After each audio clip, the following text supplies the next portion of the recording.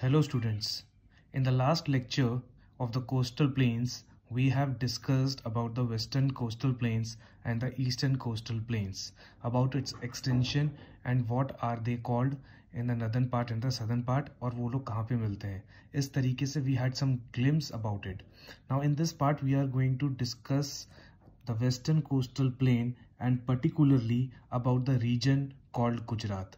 We have discussed the coastal plain extends from Gujarat to the West Bengal.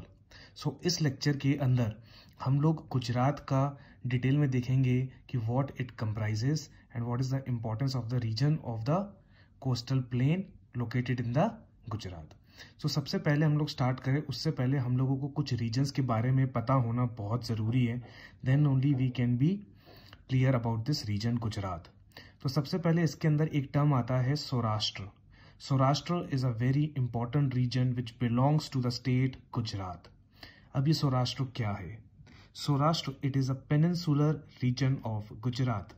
As we know, peninsular का मतलब क्या होता है कि कोई भी पार्ट जिसके 3 sides surrounded by the water body होती हैं और एक साइड टूवर्ड्स द लैंड होती है. तो नाउ अगर हम कह रहे हैं कि ये जो सौराष्ट्र है एक पेनिनसुलर रीजन है, तो इसका मतलब ये है कि ये 3 साइड से क्या है, वाटर बॉडी से सराउंडेड है. So it is a peninsular reason of Gujarat. Number 1, it is located on the Arabian C. in the map we can see clearly how this region is towards the Arabian Sea.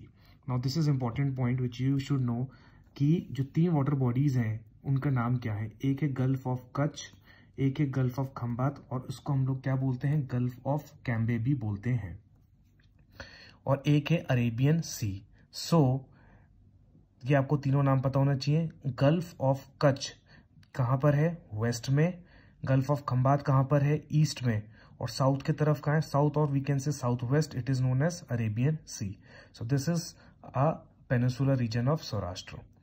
अब एक बात important ये है कि ये जो peninsula है, इस पेनिनसुला को काठियावाड़ भी बोलते हैं. क्या बोलते हैं? Saurashtra is also known as Kathiawar.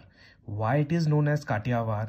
क्योंकि ऐसा माना जाता है कि यहाँ पे एक caste which is known as काठी people use to be reside over this peninsula. सो उनके बेसिस पे इस प्लेस का नाम क्या रख दिया गया, Kathiawar. So you should know, exams में ये इंटरचेंज करके पूछा जा सकता है. तो आप सौराष्ट्र और काठियावाड़ को एक ही चीज है, दैट यू शुड नो. अब इस सौराष्ट्र के अंदर एक इम्पॉर्टेंट डिस्ट्रिक्ट है which is known as Jamunanagar. और ये भी आपको पता होना चाहिए कि गुजरात में टॉप 5 डिस्ट्रिक्ट्स में से 5th डिस्ट्रिक्ट जो इंपॉर्टेंट है that is known as Jamunanagar. बाकी जैसे सूरत है, राजकोट है, इस तरीके से और भी है. अहमदाबाद है, Ahmedabad is the first one. Okay, so likewise Jamunanagar is one of the important district of the Gujarat which is at the 5th. Y? Because it has several attractive palaces. एक तो उसके अंदर बहुत सारे अट्रैक्टिव पैलेसेस हैं. दूसरा, वहाँ पे मेराइन नेशनल पार्क है. वहाँ पे क्या है, मरीन नेशनल पार्क. और वाइल्ड लाइफ प्रोटेक्शन एक्ट 1972 के दौरान इसके अंदर कैटेगरी में ढाला गया, marine national park. And it is very near to पायरोटन island. We will discuss this island. It is very one of the important island in the Gujarat. And यहाँ पे एक फेमस बर्ड सेंचुरी भी है, that is called Khijadia bird sanctuary. जैसे कि राजस्थान में है एक बर्ड सेंचुरी, कौन सी है, राजस्थान में भी है भरतपुर बर्ड सेंचुरी, जहाँ पे माइग्रेटरी बर्ड्स आती हैं. इसी तरीके से गुजरात में कौन सी इंपॉर्टेंट है, खिजाड़िया बर्ड सेंचुरी. यहाँ पे भी क्या होती है, here also we have migratory birds. और यहाँ पे कुछ इंपॉर्टेंट आइलैंड्स हैं जो कि क्या है, इसका पायरोटन island. That this name you should know, पायरोटन island. पायरोटन island is one of the important island located hair. Also according to Puranas, जो लॉर्ड कृष्णा का किंगडम था that is called Dwarka, it is located in the town Jamunanagar district. So that is why हम लोगों को Jamunanagar district के बारे में पता होना चाहिए. क्यों? I am going to repeat once कि जमुनानगर डिस्ट्रिक्ट जो है वहाँ पे मरीन नेशनल पार्क है, one of the largest marine national park we have hair ऐसे तो टोटल इंडिया में 5 हैं। महात्मा गांधी नेशनल पार्क भी है, sorry Mahatma Gandhi national park that is also marine, and Orissa में भी है, but this is the first largest marine national park located in Jamunanagar in the Saurashtra peninsula. Okay, I think you are clear with this point. And खिजाड़ी अगर आपको याद रहता है तो बहुत अच्छा है, it might ask in the exam.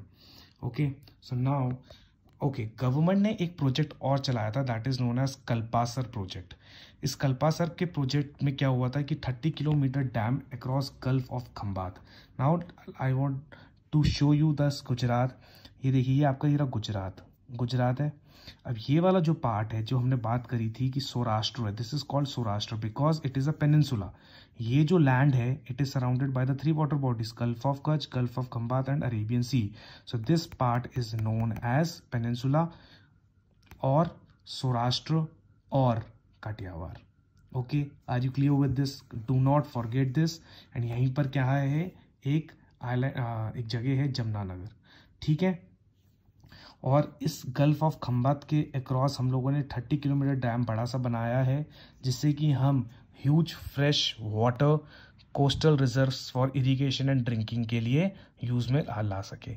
सो आप इस चीज़ को नोट कर लीजिए, this is one of the important point कि कल्पासर प्रोजेक्ट क्या है। ये एग्जाम में पूछ सकता है कहाँ पे बनाया गया है। So it is constructed on gulf of Khambhat, fresh water coastal रिजर्वियर्स पे इरिगेशन और ड्रिंकिंग पर्पस के काम पे।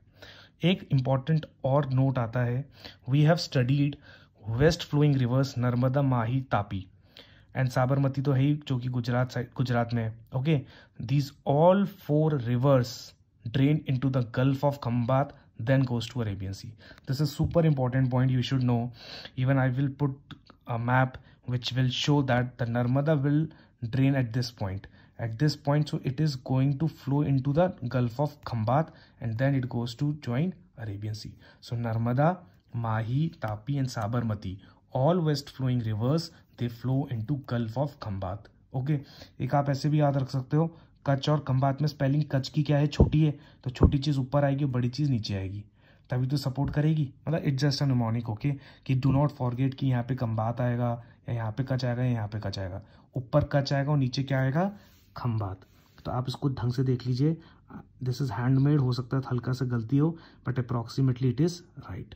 ओके, एंड आपको एक चीज़ और जो ध्यान देनी है वो ये है कि जो इम्पोर्टेंट आइलैंड्स हैं गुजरात में, ऐसे तो हम लोगों को पता होना चाहिए कि जो सौराष्ट्र है वहाँ पे बहुत सारे आइलैंड्स हैं, और बट जो 3 इंपॉर्टेंट हैं वो क्या है, एक एलियाबेट जो कि नर्मदा की तरफ है जहाँ पे नर्मदा ड्रेन आउट होती है, एक है पिरोटन जो मैंने आपको बताया था जमुनानगर में है, मरीन नेशनल पार्क है, और वो जो दमन एंड दीव का दीव पार्ट है ना, Diu, it is an island, Daman and Diu. So Diu is also Diu also belongs to Gujarat. So Diu island is in Kathiawar. So these all are very important islands that you should know and learn it properly. Okay, so I hope you are clear with this Gujarat part of the western coastal plain. Likewise, we are going to discuss the Kerala part, and then in the next part 3 we will discuss about the eastern coastal plains in the parts like Odisha में क्या होता है, आंध्र प्रदेश में क्या होता है, तमिलनाडु में क्या होता है। तो आपको एक एक स्टेट का particular important name, islands, reverse, centuries, whatever are the points you should have in the mind. Thank you.